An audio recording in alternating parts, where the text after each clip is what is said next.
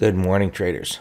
This day is starting out looking like it's going to be a show me day, meaning, yesterday there was some pretty good activity, which we'll go over, but a lot of times after a day like yesterday, the next day is basically a show me day, meaning it's not really going to go much of anywhere.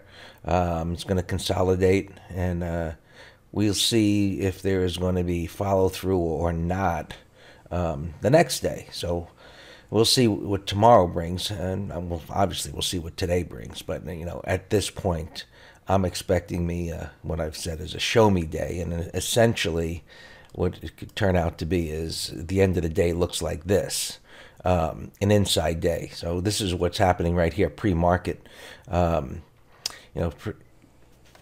Price is trading in the upper part of the update. I'm a little skeptical here that this day actually backed off and has a little bit of a tail at the top. Now, of course, these are the futures, so they traded a little bit afterwards, but they did come in. You can see right here.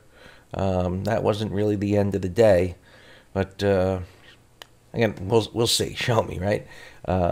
NQs trading inside the day, and as you know, they had this rounding top, and could it have actually broken to the upside and joined the S&Ps that were doing okay. They could have went higher. The Dow had gone higher, so could they have followed? The transports had moved, the Russell had moved, which we'll take a look at, and they failed, mostly with the internet stocks. And let's just take a look at those, because that was like a miracle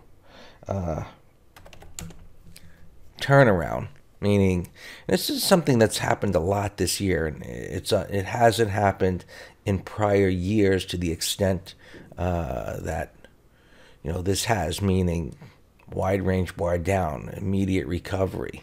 That wasn't quite immediate there, but wide range bar down, immediate reversal here, and here.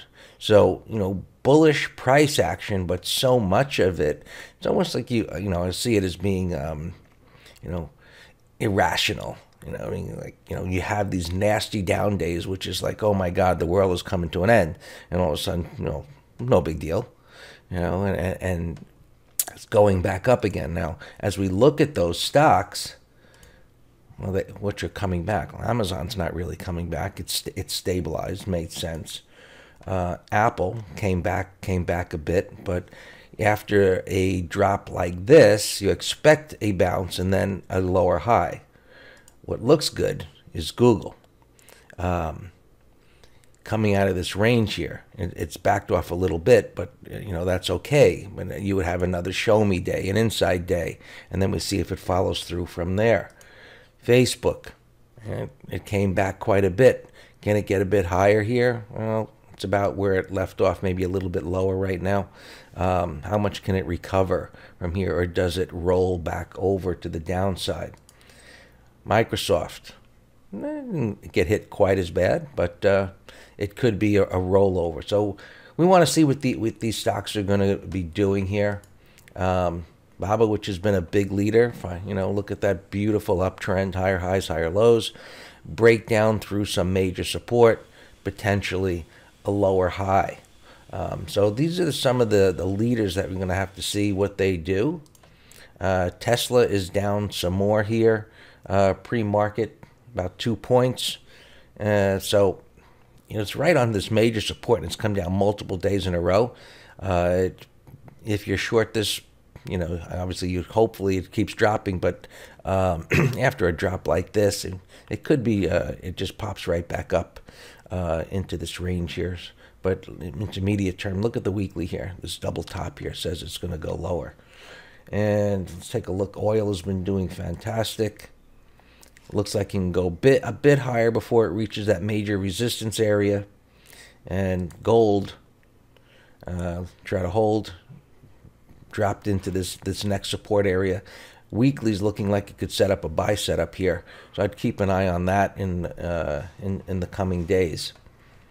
And honestly, I want to take a look at what the transports. They made a new all-time high. So the Dow theory They suggest that, you know, everything's fine in the markets. The Dow, which had previously made all-time highs, is consolidating up here. So you have the Dow and the transports new all-time highs. Theoretically, that's supposed to mean everything's okay. I'm not so sure it is.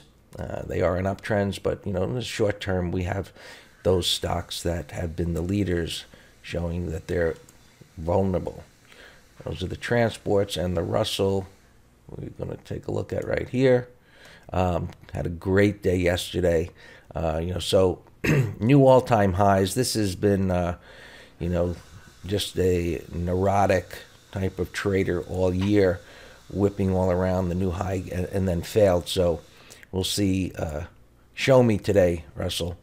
Can you have some consolidation here and then go higher? Is this going to turn around?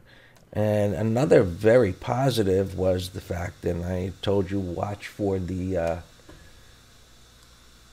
financials and see if bonds would drop, and if they did, look for financials to go higher, and that's exactly what happened.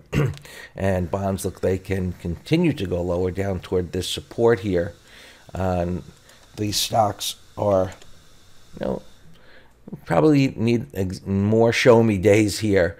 You know, gap up, you know, so decent sized gap up, and it went higher. Got room to go higher, but maybe again a resting day.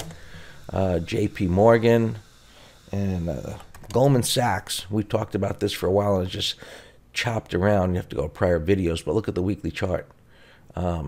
You know, so these financials, as long as TLT is chopping lower, the financials will go higher. So keep an eye on that. That's it, guys, for today. Good trading. We'll talk tomorrow.